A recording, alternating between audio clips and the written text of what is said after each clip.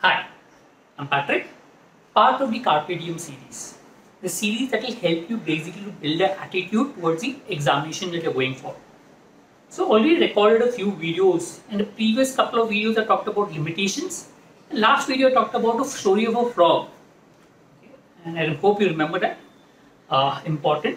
Which talks about not only to not make a limitation for yourself, but have a positive attitude. So continuing with that, let me tell you a story. A real time when a lecturer went to a class, what he did was he took a glass half filled with water. So what do you think is the weight of this glass? Can anyone guess? Right. Now think that if I hold this for, let's say, some time, what will happen? Nothing.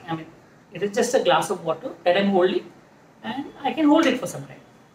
But suppose if the same glass of water, if I hold it for 1 hour, what will happen? My hand will start paining. I get some pain. What if I hold it for one whole day? I may have a really bad cramps in my hand. It will be very difficult for me to hold in that case. The same thing holds for stress. When you pile up the stress in you for a short period of time, and which is common with everyone goes to stress. There's no question about it.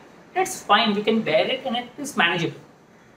The moment we prolong the stress and the moment we prolong saying that I can't do it and etc., that is where the problem comes.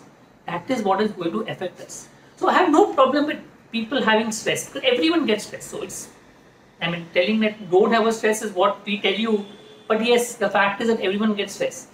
But the moment you get stress, try to move away from it. Think more positive, try to generate more positive views about yourself and try to move away from stress. Because the moment you linger over a stress for a longer period of time, the more you will have a problem, the more there will be negative attitude and more you will suffer. So again, continuing with that, please try to have positive attitude towards CAT, towards your life, etc.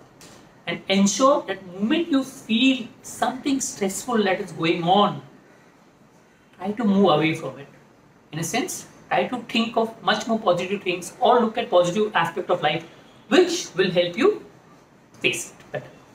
Hope that helps. Thank you.